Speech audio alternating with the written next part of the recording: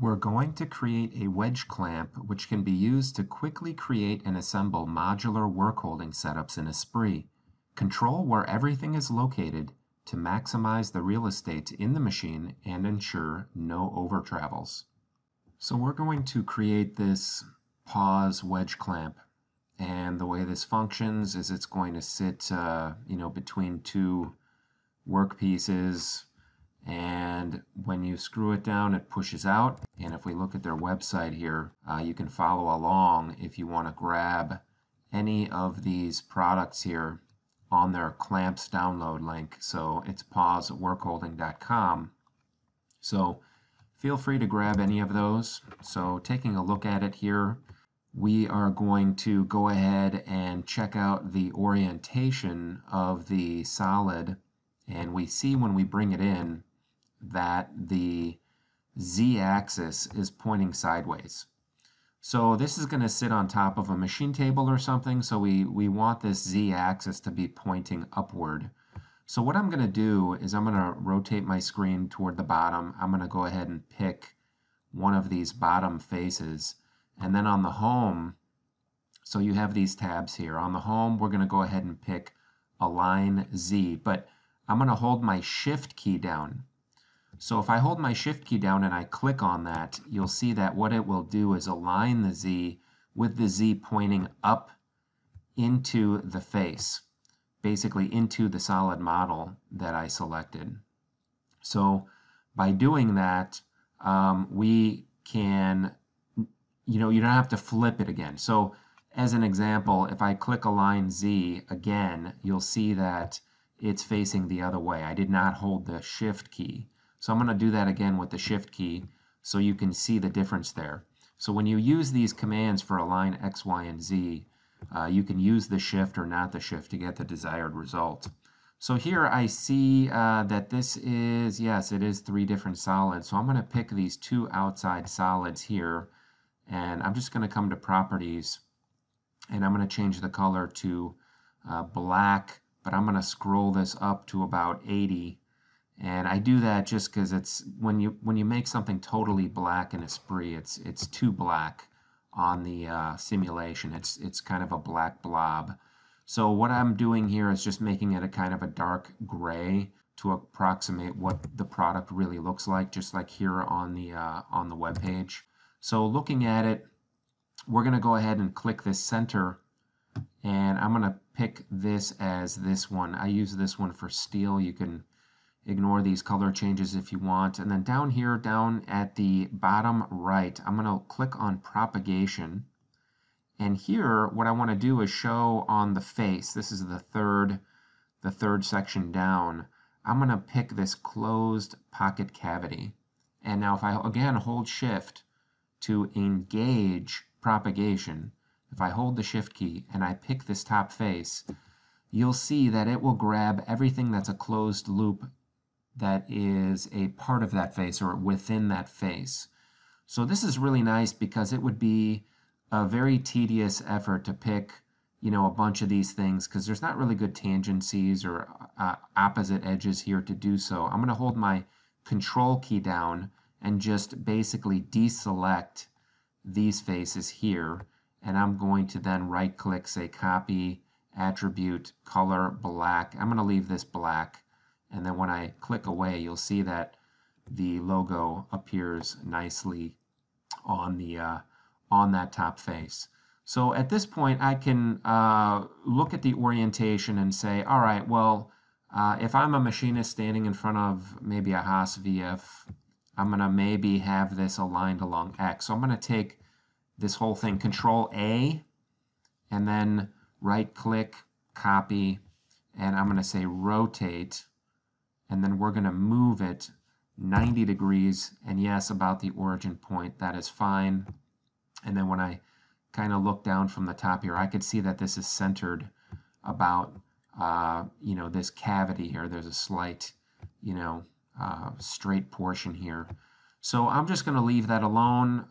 This is going to expand in the X direction, which is what I want. And now I want to just create a fixture and work workpiece adapter. And the reason for that is if I create a workpiece over here and then I load this and I snap it to the side of that workpiece using this side face, let's say, I might want to mount another workpiece or fixture that this would sit up against to, hold it as we expand this downward on this side. So what I'm going to do is I'm just going to go ahead and create basically here an FA_1 and a WA_1. And now when I do that, if I moved this workpiece, this first workpiece that this is tied to, that would move, this wedge clamp would move with that workpiece, but so would the other fixture and the other workpiece. So if I'm trying to fit this on my table, I want all of these tied together. That's why I'm creating this. So you would want to do that typically with any fixture such as this that you would use as a clamp that would be up against another item. Okay, so now at this point, the orientation, the location, the rotation, the coloring is good.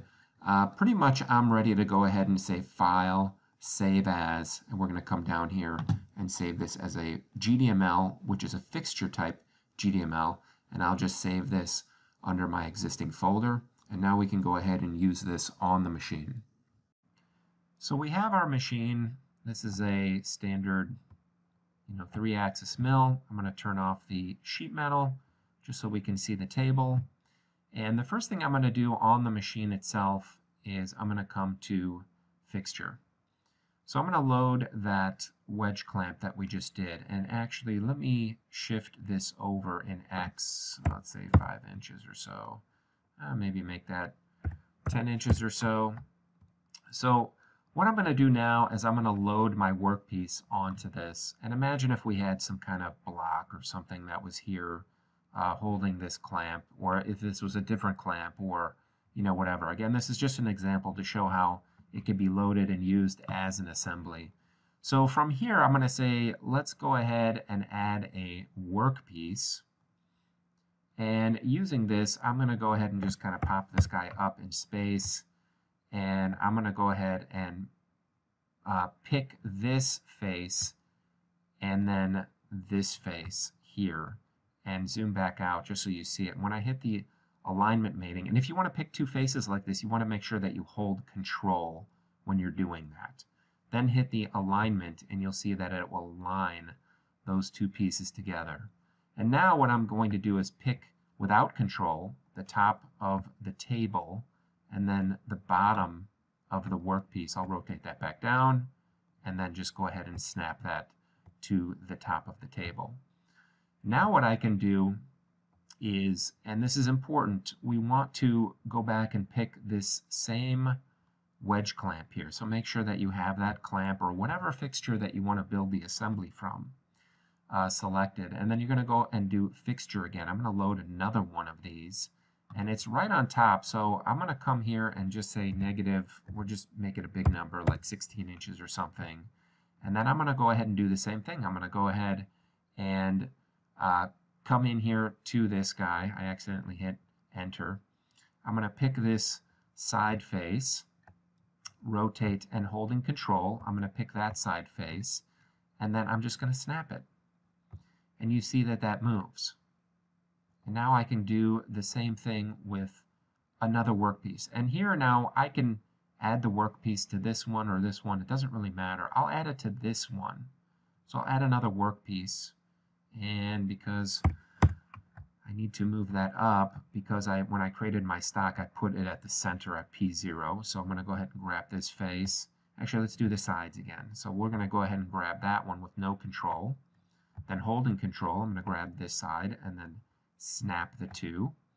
And now I can go ahead and pick the top of the table and the bottom of the workpiece. Snapping that, that will move. And we could continue to do this as many times as we want. So let's see what happens when I want to move my workpiece around. So here we have two pieces of stock, and I want to come here and I want to move them over, or maybe I want to put something else over here. So I'm going to shift these over in the positive X direction. I could just double click this, and from 10 I could make that 15. And you'll see that everything moves.